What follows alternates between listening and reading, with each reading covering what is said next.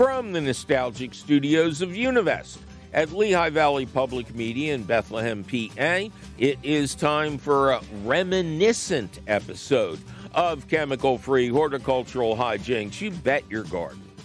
Yikes, New Year's Eve is right around the corner, and many of us are desperately trying to remember the words to Old Lang Syne. I'm Mike McGrath, and on today's very special show, we'll celebrate the season of calendar replacement by taking a look back at our favorite phone calls from 2023, a festive question of the week about ticks, and much more. So stay right where you are, cats and kittens, because it's all coming up faster than you trying to stay awake until midnight on the 31st. Right after this. Support for You Bet Your Garden is provided by the Espoma Company, offering a complete selection of natural organic plant foods and potting soils. More information about Espoma and the Espoma Natural Gardening Community can be found at espoma.com. Hello and welcome to a very special Year in Review episode of You Bet Your Garden. From the Univest studios at Lehigh Valley Public Media in Bethlehem, PA, I'm your host, Mike McGrath. It took a long time to listen to the last year's worth of shows, but we survived and cherry-picked some great phone calls, special features, and a very festive question of the week. So let's get started with a fabulous phone call from January 7th. 888-492-9444. Lee, welcome to You Bet Your Garden. Oh, thank you. It's great to be talking with you. It's great to be talking with you, Lee. What they don't know outside of behind the scenes is that it took us a while to hook this call up. But we're glad to have you on. Thank you for your patience. And how you doing? I'm doing fine. I just have a question or a worry that I hope that you can help me feel better about. We've had a very rough winter here in Tennessee. What part of Tennessee, may I ask? Middle Tennessee. We call our town Mount Juliet, a suburb of Nashville. Oh, okay. Very good. Nashville is a great responsive town for us. We love it. So what's going on? Well, about 3 weeks ago, we had a snow fall that was preceded by a freezing rain, and we've lost a lot of ornamental shrubs, I believe. By now, the leaves are falling off. Burford holly, I think it is, and even some of our Manhattan shrubs, ornamental in our area and in our home yard. And I was wondering if you could give me any peace of mind, will those come back? Well, you know, with all of these kind of questions, nobody knows the answer till spring arrives. All of those plants have the capability of growing or putting on new growth. They may need a year to kind of stumble around in the dark and recover, but there's no reason to believe that they are really most sincerely dead. What is happening with your weather now? It's actually warmer than usual. That's not unusual in Tennessee, but we're maybe in the 50 to 60 degree range for several days. And then from history, it may snow again in the next week or two. Right. And you said you had an ice storm followed by snow. Correct. Not a deep snow, but an ice storm. Yes, that's right. Ice is the worst. Ice can severely damage plants just by the weight, the sheer weight of the ice on the plants. You know, heck, it collapses roofs. So, how has the rain been this winter? Well, pretty good this winter. I looked to see if we were considered to have a drought during the summer. We went for weeks without rain in July, August, and September. But then when I looked at the records, it didn't consider it a drought. I was worried maybe that was part of the hardship and then the ice came. Well, you're kind of right. If weather like that is predicted, and it has been very dry lately, it may be counterintuitive, but it's a good idea to water your plants at the base before the weather event hits. Plants that are well hydrated are less likely to suffer tip burn and other things from cold winds. And it's a sin you didn't get a lot of snow, because snow protects plants better than any kind of mulch. So there's nothing, and we're hearing about this a lot from Tennessee, but a lot from other places as well. Anytime you get really cold and windy conditions and the plants are already a little dry, it really stresses them. But the most important thing you can do now is nothing. Don't look at them. Don't think about them. Pick a good streaming service and binge on like 8 different shows. And in the spring, you should hopefully see signs of life. If you do, don't clean them up. Don't prune anything off. Wait till everything has shown you what it's going to do. Let's say we're in May now. And at that point, it would be safe to remove totally dead branches. But other than that, it's in the hands of God, my child. I was afraid of that. It's pretty massive. You can almost go anywhere and see it on shrubs around our area, and we will step away, Yes. not intervene and give it time. The impulse, the gardener's impulse is to always help. And that's always the wrong thing to do. Let nature handle this. She has been through this before. And the fact that it's afflicted so many of your neighbors, you can't take it personally. But be patient. Wait to see how they leaf out in the spring. And if you're uncertain about something, if some plants leaf out and some plants don't, again, I would urge you to be patient. And if a plant is really truly dead, wait till the fall to replace it. Because there's going to be a big run on shrubs in the spring in your area. And by fall, they will have restocked, and the prices will be lower, and it's a great time to plant new trees and shrubs. In the meantime, just throw a shroud over them and pretend it's Lent, Well, I appreciate that. Well, I'm sorry for your troubles. It's nothing you did, and I wish you luck, and take care of yourself. I appreciate it. Thank you so much. It gives me peace of mind just to not intervene and step away, and we'll try that and see what comes of it. Very good. You'll do better than your neighbors who hop in there with fertilizer and pruners. All right, you take care, and bye-bye for now. Thank you.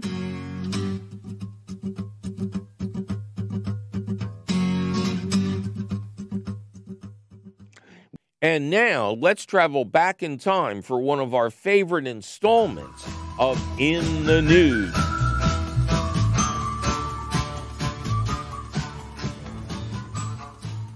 As promised, we are introducing a new feature for our longer show edition in the podcast and radio show format. It is news you can use. Newspaper articles that I think are really relevant to what we're doing here. The first one is a pickup from the New York Times that was featured in my local newspaper. A life now thrives in famous Parisian cemetery. So, the cemetery, and please forgive me if I don't do this correctly, Père Lachaise, is nestled between traffic-laden avenues in eastern Paris. It has long been known as the final resting place for celebrated artists, including Jim Morrison, Oscar Wilde, and who else we got here? Proust, Chopin, and Sarah Bernhardt. The old one, not the new one. For many years, this famous cemetery, there was a perceived need to keep it neat and clean. So herbicides were used by the gallon. And as a result, there was no life in the cemetery. Not that you'd expect there to be a lot, but come on, you want to see a bug or two. The greening, the caretaker first starts by saying nature's taking back its rights after Paris decided to first step down and then end herbicide use as a blow against climate change and global warming.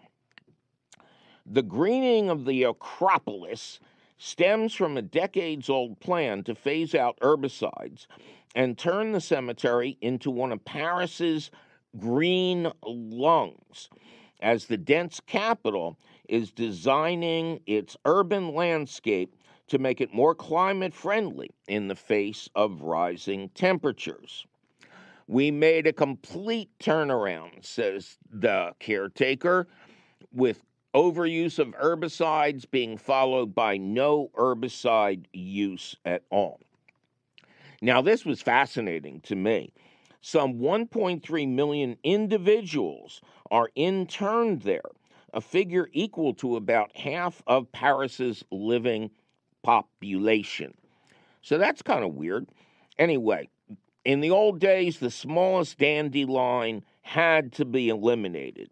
But that approach started to change in 2011 when the city's municipal government encouraged Paris's cemeteries to phase out herbicides out of environmental concerns. Caretakers were originally very hostile to the initiative, but then they started to see flowers bloom and birds return.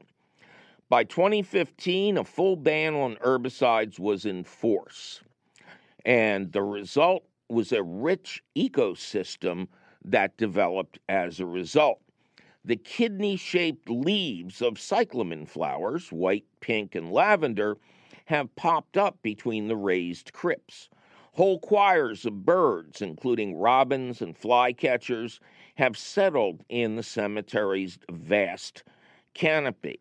This was a treat for everybody, but it really reached its peak of importance when coronavirus hit.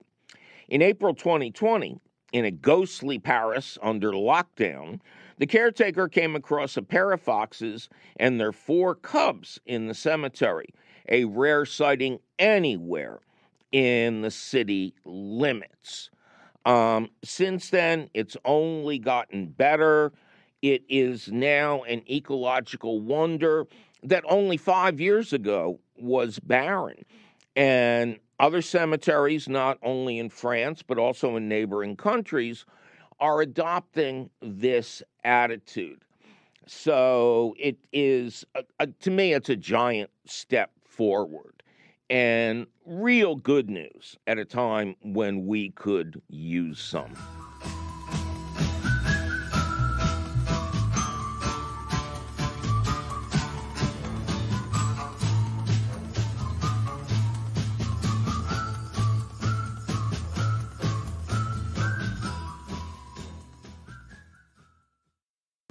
Well, once again, it is time for our special segment in the news, where I find an interesting newspaper article and convey the information to you. The headline on this one: Can Dogs Combat the Spotted Lanternfly?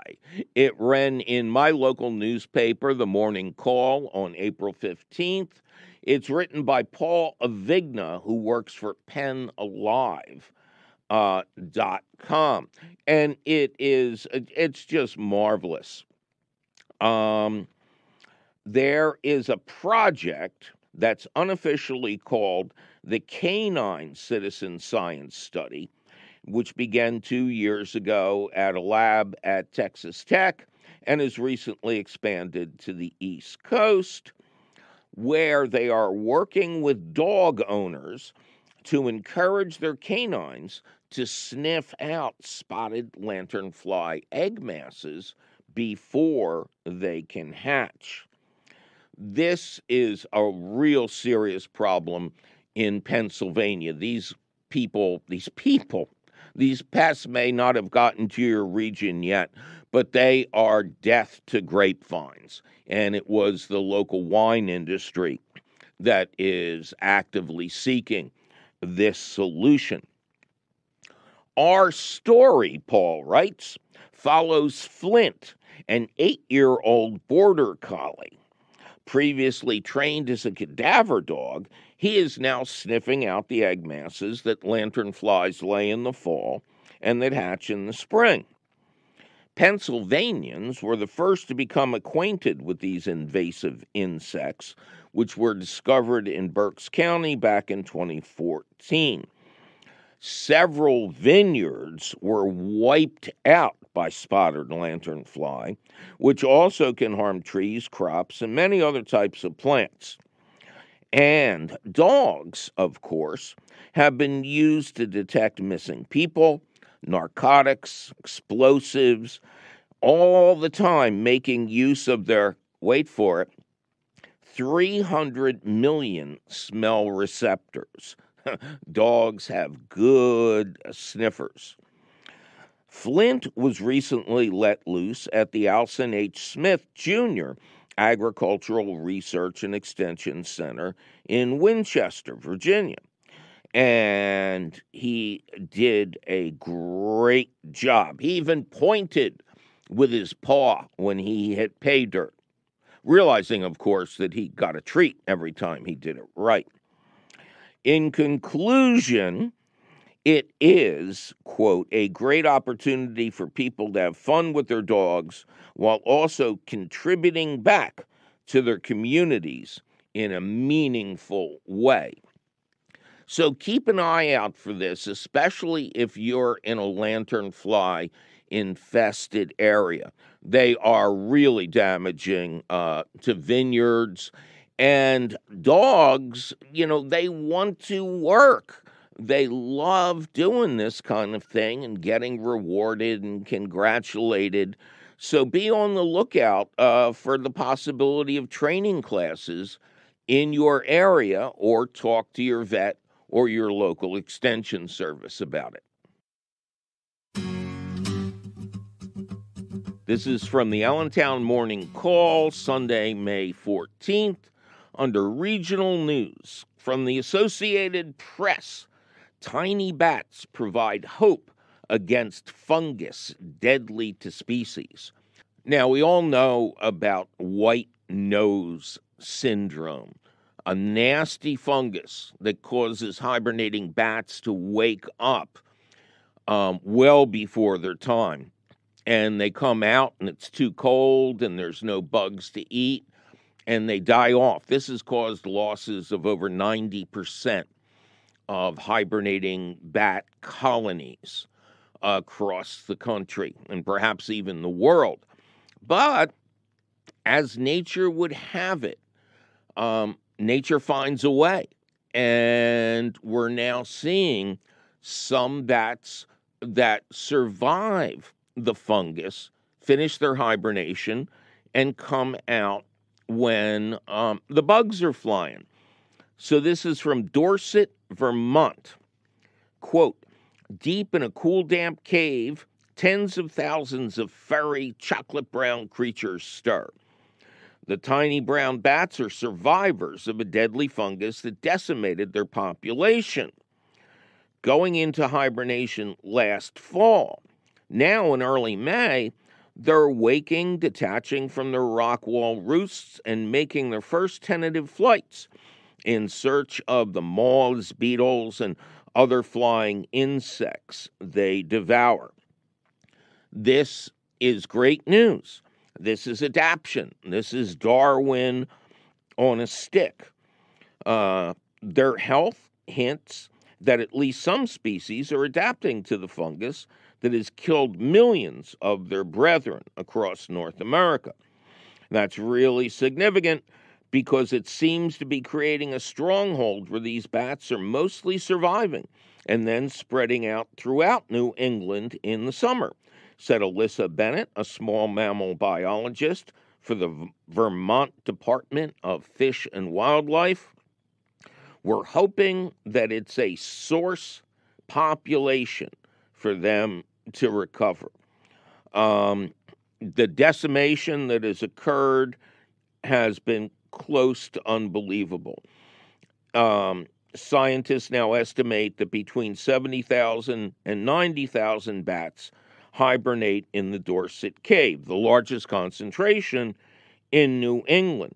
But those numbers have dwindled from an estimated winter population of 300,000 to 350,000 or more in the 1960s, before white nose disease or white nose fungus was first observed. And it matters. First of all, I love being out on a summer evening and seeing my little brown bats fly across my garden. But I remember growing up in a row home in Philadelphia, and every time it got dark, hundreds of bats would fly out. These are row homes.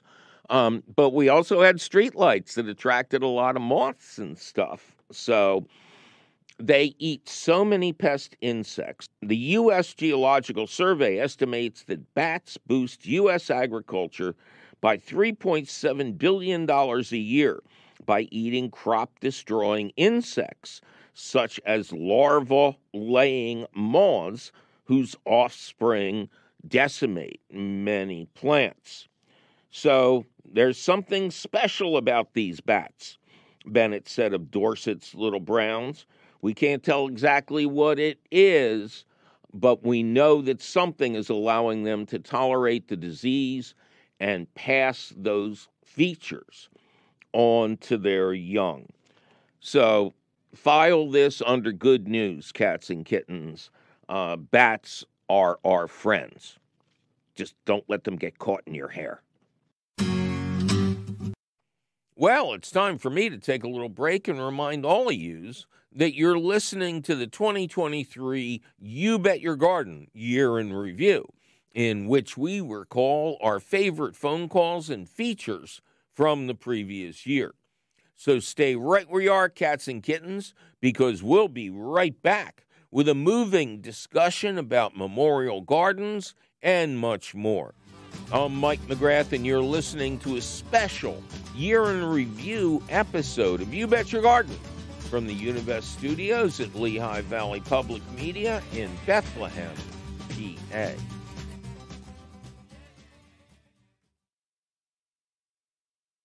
Support for You Bet Your Garden is provided by the Espoma Company, offering a complete selection of natural organic plant foods and potting soils. More information about Espoma and the Espoma Natural Gardening Community can be found at espoma.com.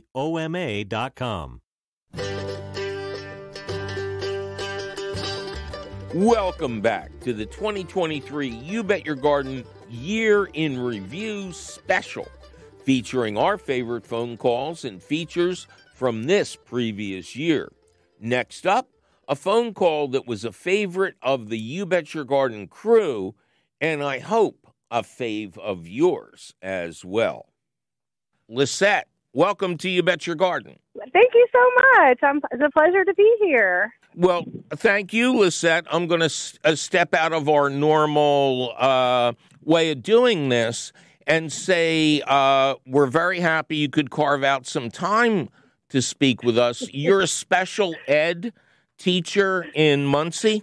A special education teaching assistant in Muncie, yes. And I guess right now is school time, so we're going to go ahead and make this work. Yes, we are. So Muncie, Indiana is in East Central Indiana.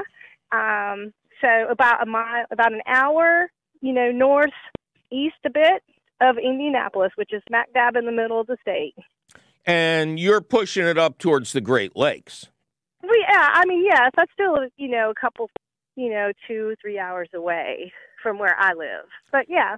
But I read your email because we thought we weren't going to be able to speak with you.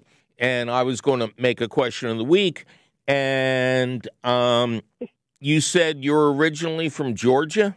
That is correct. I'm originally from Georgia. I was born in Warner Robins, and my daddy, he was from Macon, and my mother was from Albany, which is more the southwest part of the state. And another one of these cities in the wrong state. Albany's in New York, you know. Right. But in Georgia, we say Albany. Oh, there you go. And this call is about your dad. Pretty much, yes. My father passed away this past August, and I received a gift card to one of our local greenhouses, and in order to plant something in his memory and my mother's memory too. My mother passed away a number of years ago, and I was hoping to bring a little bit of Georgia up here to Indiana. And I know that like they grow peach trees in Michigan, but I was wondering if like the climate is here is okay. Like I have many different questions, like dwarf peach trees, is that better than regular? Is that even possible to do here? If so, how do I go about doing it? You have single-handedly picked the most treacherous tree that I could envision. First of all, to paraphrase Dorothy Gale, you're not in Georgia anymore, girl. No, sir. No, sir. Peach trees and apple trees are some of the most difficult plants to cultivate east of the Rockies. And you don't, we've said this many times on the show. If you're planting something in memoriam, you don't want it to die right away. That's not going to make you feel better about things. Right. So I think you got to get Georgia off your mind, and you have to think about something that essentially is very easy to grow, not prone to disease or pests, and ideally is bulletproof. Now, what did your parents like besides peaches? Well, like I said, pecans, fig trees. We had those. We azaleas. I have 2 of those already. Those kind of things. That's the best I can think of as far as the shrubs and the trees. Yeah, except for the azaleas, you're really batting low. Let's put it that way. Okay. Right. Yeah. Well, what would you suggest that's something that's, really, beautiful and would grow well here, that's something that would, be appropriate for this? When we're talking about plants that are in memoriam, I always think of something that blooms in the spring. Okay. Because that is the reminder of eternal life. Correct. After the winter. And you got a pretty good winter where you are. So, yes, we do. So my first thought was a flowering cherry tree. Okay. Like they have along the Potomac in Washington, right, Washington, D.C. Oh, wow. Okay. They're long-lived. They're easy to care for. They put on a remarkable display in the spring. And then, unlike flowering apple trees, they don't turn ugly.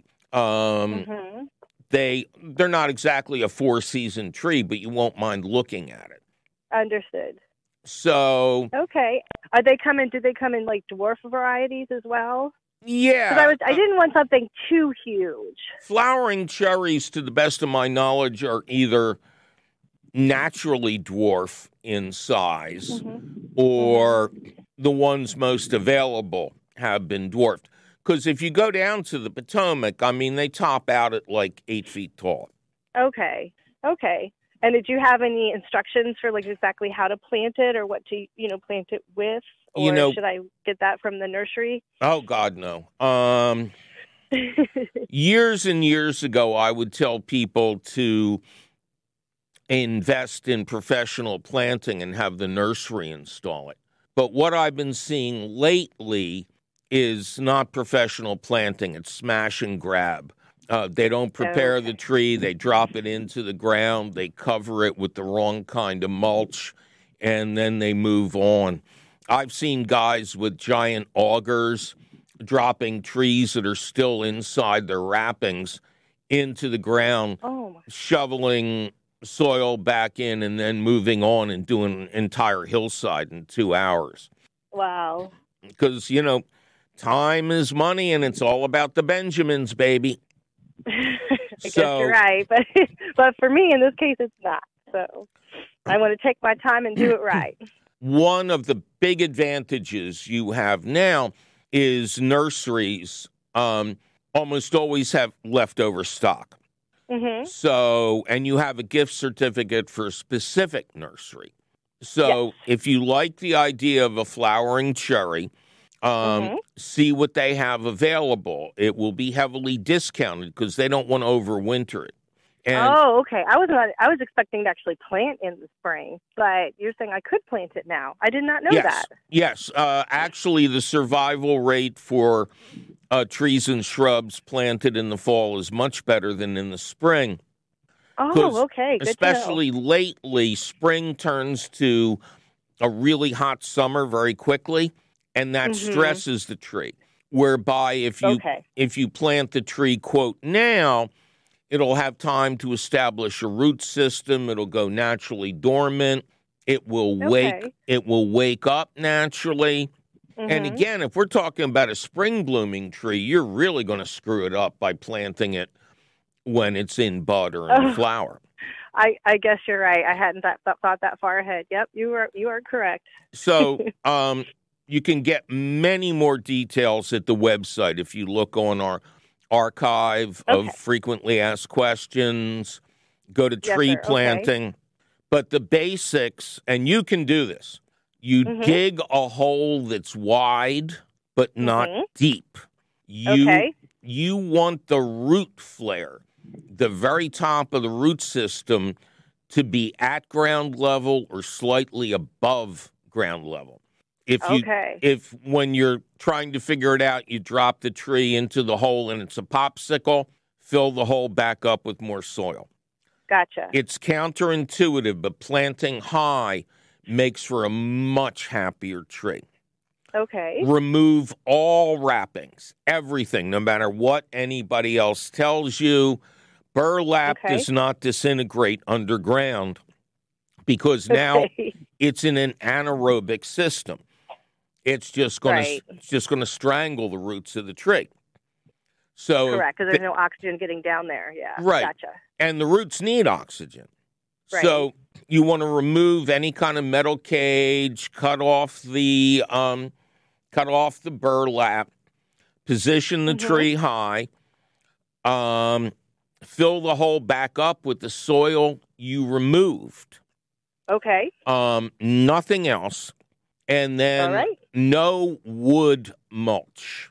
What you want is an inch or two of high quality compost beginning about 6 inches from the trunk and going out into a nice circle. Then, about 6 inches, you said? Okay. 6 inches from the trunk, but go out a couple of feet. Gotcha.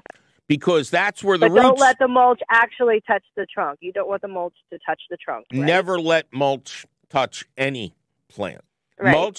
Gotcha. Mulch is to keep the roots from cooking and to prevent weed growth. There are no roots directly under the trunk. The roots are spread out as far as the canopy will be when it's full grown. Exactly, right. That's where they're going to benefit, and the compost is the only feeding you'll need. Then take a hose and let it drip slowly for several hours, 6 to 8 hours the first time. And then even though we'll be going into winter, if we get a week without rain, water the tree. And then especially if we get into the spring and the weather warms up and we don't get rain, do the same thing. Long, slow watering for hours once a week. The first year is the most important year. Okay. Now, Should I move the hose around to like different parts, you know, where I'm watering it? Yeah. Yeah. And now I also have to do my bailout. If you don't think you're going to have the time to simply pay attention, I urge people to think about doing some sort of statuary or ornamentation that would have a memory to them of the deceased. For instance, this isn't the way it worked, but I was at my local garden center a couple of years ago, and they had this beautiful archway, metal archway between departments.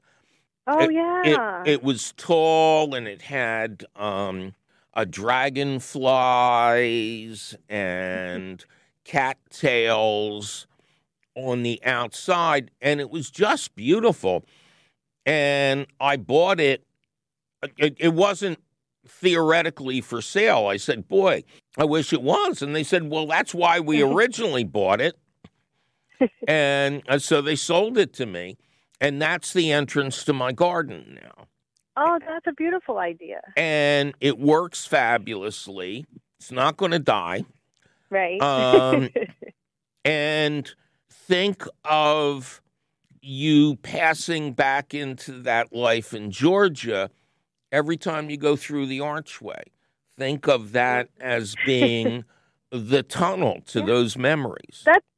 That's a beautiful idea. And then I could even maybe find some clematis to go up and around it or something like that. Exactly. But the arch would be the thing. Right. Okay. Well, that sounds just like a fantastic idea. My daddy and my mother were the ones that got me into the love of gardening, and and I'm passing that on to my daughters as well. And it's just something that we just absolutely love to do. And I wanted to remember him this way because he was always, when we were kids, we didn't want to do it, go out and weed the garden. I don't want to. but then as we grew up, we really began to appreciate, what a beautiful thing it is to have a garden. And something like this would have four-season interest. It wouldn't be just a springtime burst that you're praying that it doesn't rain so you see the flowers longer. Right. So, okay. Those are my two big pieces of advice. Okay. Well, thank you so much. I did have one more just really quick question. Do you ever deal with people that put that black plastic on their gardens? Have you ever have so many people use that? Yeah, it's unnecessary. We don't need any more plastic in the world. It shreds. Okay. It shreds. It gets mixed into the soil. Oh, and it deteriorates. Yeah, and it creates mold underneath. Okay. Soil is supposed to breathe. Yeah, that makes sense. So, okay, because I'm up for my neighbor. So, all right. Well, I appreciate all your help, and thank you so much. And I really appreciate your show and you taking the time to speak with me about this and helping me to remember my father. It's been a real pleasure, and thank you for the work you do. It's very important. All right. Well, thank you so much, and you take care. Bye-bye. Bye-bye. Two little bugs, little bugs, little bugs, little bugs, little bugs, little bugs. Two little bugs, little bugs, little bugs, little bugs, little bugs, little bugs. Two little bugs, little bugs, little bugs, little bugs, little bugs, little bugs. Two little bugs, little bugs, little bugs, little bugs, little bugs, little bugs.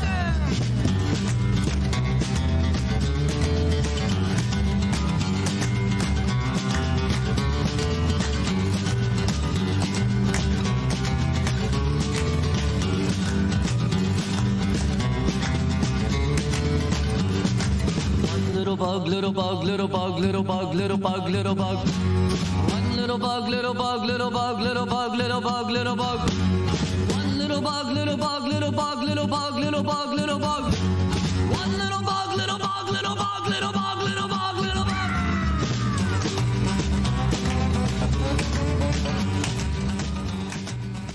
Heads up, podcast and radio listeners. It is time for our audio segment just for yous in the news. And this time out, the news is pretty disturbing. In the February 20th issue of The New Yorker, Adam Gopnik reviews a book and almost writes a book about the book. The title of his article is Artificial Light Poisoning the Planet. A Swedish ecologist argues that its ubiquity is wrecking our habitats and our health. Now, this is, I'm not sure what the answer to this is, but it lends a lot of credence to people who are fighting to keep unlit areas unlit. So, among the many looming ecological disasters that terrify us today, one that only a handful of people have contemplated as sufficiently looming and terrifying is the loss of bats in our belfries. According to the Darkness Manifesto, that's the book, by the Swedish ecologist, and I pray I'm getting this close to right, Johan Eklof, most churches in southwest Sweden had bat colonies back in the 1980s, and now most of them don't. Light pollution, his research suggests, has been a major culprit. District after district has installed modern floodlights to show off the architecture it's proud of, while the animals, who have for centuries found safety in the darkness of the church towers, are slowly vanishing from these places. Adam explains that the book is written as a sort of silent spring manifesto against the ecological devastations of light pollution. Although the catalog of catastrophe is real, writes Adam, what one most remembers are the beasts in his bestiary. We learn, for instance, of the ghost moth, a species in which the adult males appear in fields in twilight. But these creatures are threatened by the confusing presence of artificial light. And moths, he points out, play a critical role as pollinators. So, again, this is just almost like a court case against bright light. The spectral ghost moths only come out after the sun sets. And that's when the adult female comes out of her chrysalis looking for a mate. But light ruins the romance. The female emits fewer But light ruins the romance. The female emits fewer pheromones in the presence of artificial light, and the composition of her scent is completely different from that emitted in darkness. So mating never gets started. The females wait in vain. Oh. And again, continuing, some of this is from Adam's review and some of it is from the book itself. Since the invention of the light bulb, streetlights and floodlights have come ominously to disturb age-old circadian rhythms. Artificial light, the polluted light, causes birds to sing in the middle of the night, sends turtle babies in the wrong direction, and prevents the mating rituals of coral in reefs, which take place under the light of the moon. Now, this goes on forever, but we don't have forever, so I'm going to end with just a startling revelation.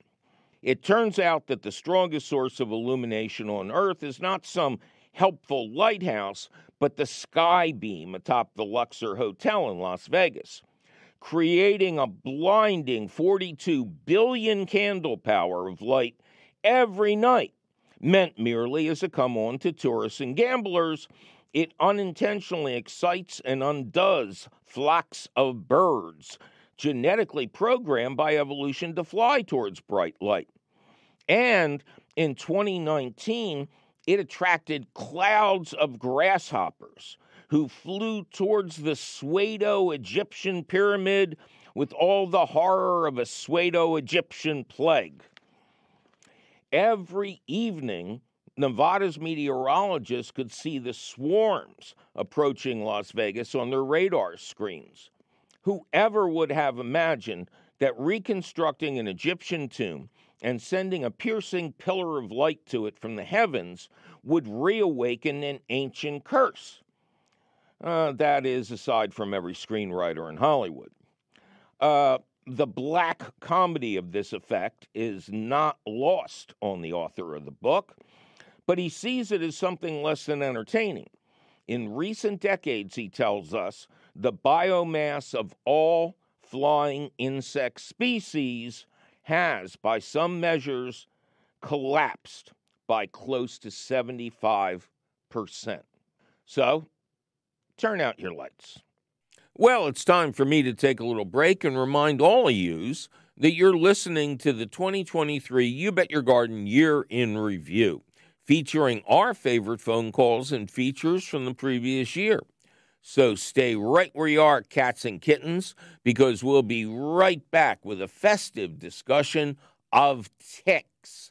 I'm Mike McGrath, and you're listening to a special Year in Review episode of You Bet Your Garden from the Univest Studios at Lehigh Valley Public Media in Bethlehem, PA. This is 91.3 FM, WLVR Bethlehem, WLVR.org. Welcome back to the 2023 You Bet Your Garden Year in Review special, featuring our favorite phone calls and features from this past year. I'm your host, Mike McGrath, and we're in the stretch now, cats and kittens. In this segment, you'll hear an important phone call from January 7th, an inspiring question of the week about ticks, and maybe even another segment of In the News. Our esteemed audio editor, Jonas Bowen, is still trying to figure out where to fit all this stuff. So I won't know until you do. But enough with the suspense. Let's get back to the memories. 888-492-9444. Lee, welcome to You Bet Your Garden. Oh, thank you. It's great to be talking with you. It's great to be talking with you, Lee. What they don't know outside of behind the scenes is that it took us a while to hook this call up. But we're glad to have you on. Thank you for your patience. And how you doing? I'm doing fine. I just have a question or a worry that I hope that you can help me feel better about. We've had a very rough winter here in Tennessee. What part of Tennessee, may I ask?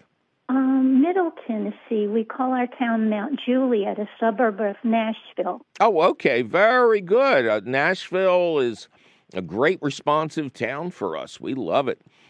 So what's going on?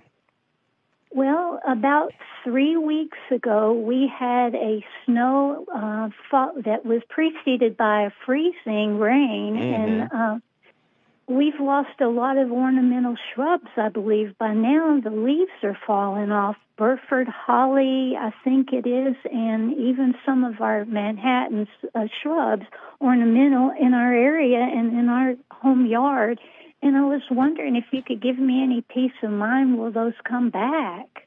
Well, you know, with all of these kind of questions, nobody knows the answer till spring arrives. All of those plants have the capability of growing or putting on new growth. They may need a year to kind of stumble around in the dark and recover, but there's no reason to believe that they are really most sincerely dead. What is happening with your weather now? It's actually warmer than usual. That's not unusual in Tennessee, but we're maybe in the 50 to 60 degree range for several days. And then from history, it may snow again in the next week or two. Right. And you said you had an ice storm followed by snow. Correct. Not a deep snow, but an ice storm. Yes, that's right. Ice is the worst. Ice can severely damage plants just by the weight, the sheer weight of the ice on the plants. You know, heck, it collapses roofs. So, how has the rain been this winter? Well, pretty good this winter. I looked to see if we were considered to have a drought during the summer. We went for weeks without rain in July, August, and September. But then when I looked at the records, it didn't consider it a drought. I was worried maybe that was part of the hardship, and then the ice came. Well, you're kind of right.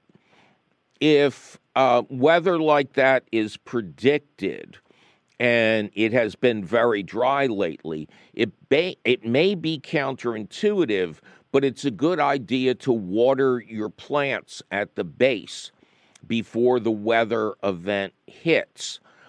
Plants that are well hydrated are less likely to suffer tip burn and other things from cold winds. And it's a sin you didn't get a lot of snow, because snow protects plants better than any kind of mulch. So there's nothing, and we're hearing about this a lot from Tennessee, but a lot from other places as well. Anytime you get really cold and windy conditions and the plants are already a little dry, it really stresses them. But the most important thing you can do now is nothing. Don't look at them. Don't think about them. Pick a good streaming service and binge on like 8 different shows. And in the spring, you should hopefully see signs of life. If you do, don't clean them up. Don't prune anything off. Wait till everything has shown you what it's going to do. Let's say we're in May now. And at that point, it would be safe to remove totally dead branches. But other than that, it's in the hands of God, my child. I was afraid of that. It's pretty massive. You can almost go anywhere and see it on shrubs around our area. And we will step away and Yes. not intervene and give it time. The impulse, the gardener's impulse is to always help. And that's always the wrong thing to do. Let nature handle this. She has been through this before. And the fact that it's afflicted so many of your neighbors, you can't take it personally. But be patient. Wait to see how they leaf out in the spring.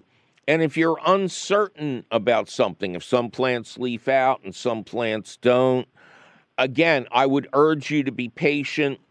And if a plant is really truly dead, wait till the fall to replace it. Because there's going to be a big run on shrubs in the spring in your area. And by fall, they will have restocked, and the prices will be lower, and it's a great time to plant new trees and shrubs. In the meantime, just throw a shroud over them and pretend it's Lent, Well, I appreciate that. Well, I'm sorry for your troubles. It's nothing you did, and I wish you luck, and take care of yourself. I appreciate it. Thank you so much. It gives me peace of mind just to not intervene and step away, and we'll try that and see what comes of it. Very good. You'll do better than your neighbors who hop in there with fertilizer and pruners. All right, you take care, and bye-bye for now. As promised, it is time for the question of the week, and a very timely question it is. We're calling it How to Outwit Terrible Ticks. Slater in Williamsport, PA, which he describes as being on the fringes of reception from Penn State's fabulous WPSU, writes, in the past, you have discussed permethrin-treated clothing as an effective means of avoiding ticks and the diseases they carry. It certainly works for me. I no longer get ticked. You are a strong promoter of organic methods, and yet your care for people has kept you from being a blind ideologue when it comes to dangerous ticks. My respect for you has only increased. The weather is now warming up. Perhaps it's time for a reminder to your listeners. P.S. As bad as Lyme disease is, some of the pathogens they carry are even worse. My buddy almost died from a different tick-borne disease right here in central PA. Well, you are correct, Slater. One of my favorite people, Marty Singleton, who was co-chair of the security committee at the Philadelphia Folk Festival, contracted Rocky Mountain spotted fever while out target shooting one day. This once giant and gentle bear of a man became unrecognizable during his months-long hospital stay, never recovered, and died of the disease. The CDC has identified 8 different specific pathogens and diseases spread by ticks, with Rocky Mountain spotted fever considered the deadliest and Lyme disease the best known. Now, I have held bees that have stingers in my bare hands. I have picked up a large snapping turtle by its tail, which makes them go into play dead possum mode, hopefully. And I view spiders and snakes as my beloved garden protectors. Yeah, turtles too, but who doesn't like turtles? And yet a photo or a video of a tick always sends me right into squirmy mode. If they serve a purpose in our ecosystem, we still have one of those, right? I'll be darned if I can figure out what it is. Mosquitoes keep many species of songbirds and dragonflies well fed. But ticks? Come on, damn you for being thorough, Noah. Anyway, Slater is also correct that permethrin is the #1 answer. DEET and many non-chemical botanical alternatives are effective against mosquitoes if you cover every exposed area of your body. But DEET is absorbed through your skin and exits your body via your liver and kidneys, perhaps making it the next draft choice for the Roundup Award of, but you told us it was safe. DEET also has no effect on ticks and may actually attract them. Permethrin is a synthetic form of the botanical insecticide pyrethrum, which is made from the dried flowers of a certain species of daisy. The natural form works well, but degrades quickly. The synthetic form is designed to remain active despite exposure to air and sunlight, and is deadly to ticks in a manner that no other compound can approach. Virtually all studies agree that ticks cannot survive on permethrin-treated clothing for more than a few minutes. More intriguing studies suggest that the little bloodsuckers might begin to die when they're less than a foot away. And yes, I said clothing. Permethrin is meant to be applied to your clothes. You should not apply it directly to your skin, not because it will harm you in any way, but because your body temperature would aerosolize it away. The air between you and your clothes helps prevent this.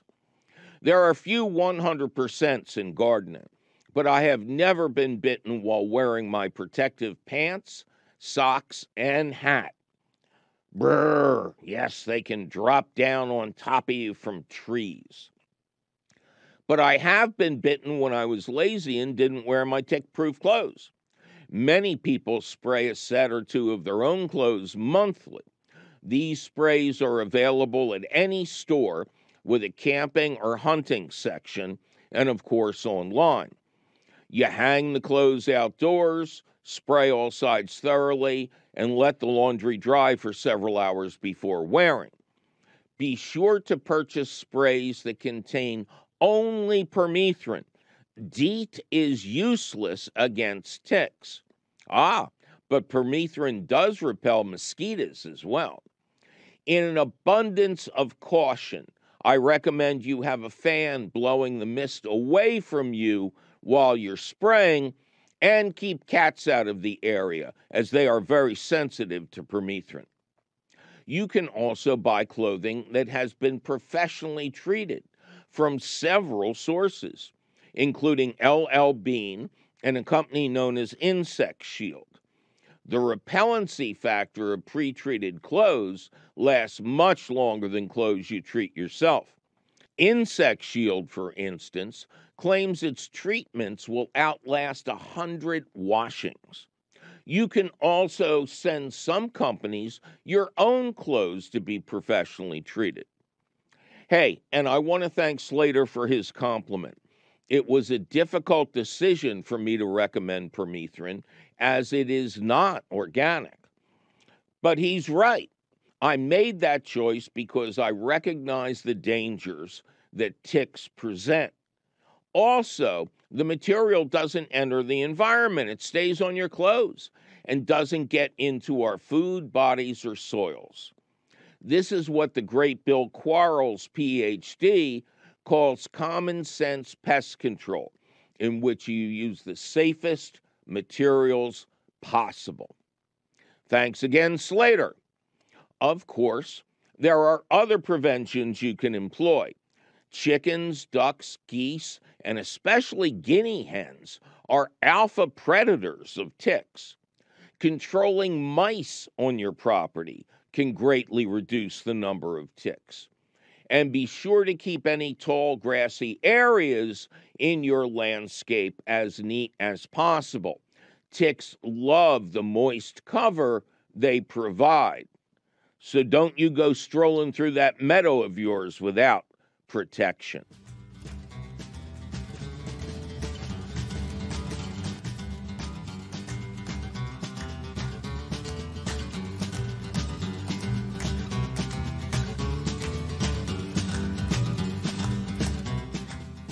Well, that sure was a hopefully helpful look back at some of the past year's favorite phone calls and features, now wasn't it? Yikes, my producer is threatening to mess with my memories if I don't get out of this studio. We must be out of time. And she's way late on the memory thing. That ship sailed long ago. But you can still call us anytime at 888-492-9444, or send us your email. You're tired, you're poor, you're wretched refuse teeming towards our garden shore at YBYG@WLVT.org. Please tell us your location.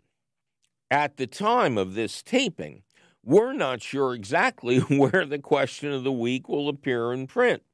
It may be at the Gardens Alive website. It may be at the Gurneys, that's Gurneys website, which is a subsidiary of Gardens Alive.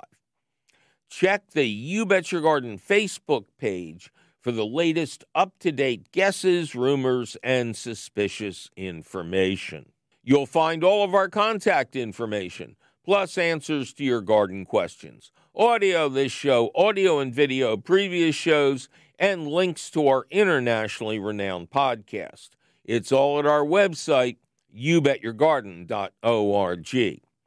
You Bet Your Garden is an hour-long public radio show and podcast produced and delivered to you every week from the Univest studios at Lehigh Valley Public Media in Bethlehem, PA. Our radio show is distributed by PRX, the Public Radio Exchange. You Bet Your Garden was created by Mike McGrath. Mike McGrath was created when lightning struck him while he was standing in a kiddie pool and trying to pat his head and rub his tummy at the same time. Ken Queter plays our theme song. Our chief content officer is Yoni Greenbaum. Our angel of the airways is Christine Dempsey. Our engineer is cheerful Charlie Sarah. Our social media director is Amanda Norfleet. Check out her fine work and play Where's the Question of the Week at the You Bet Your Garden Facebook page. Our peerless princess of profound production is Jasmine Griffin. Special thanks to our fearless audio editor, the lovely Jonas Bowen, who assembled this jigsaw puzzle of a show. He is currently recovering in hospital. Zach the Tack Wisniewski and Ducky the Dancing Duck are running around the station yelling, "Good riddance to last year," to which our CEO Tim Fallon adds, "Humbug! Humbug, I say." I'm your humbug host, Mike McGrath, wishing you a happy, healthy, and better new year from all of us at You Bet Your Garden. And then we'll see you again next year.